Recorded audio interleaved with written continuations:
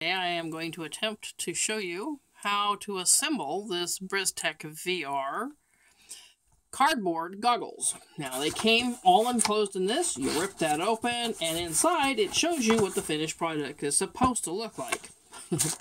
So it was a little confusing, although it does have really good directions. It says to assemble, insert the numbered tabs, the corresponding slots, start here. Okay, so you start there. That's your number 1. And you bring these over the top, and there's your number 2. Okay, and that's your number 3 right here. Now, there's your number 4, and here's your number 5s.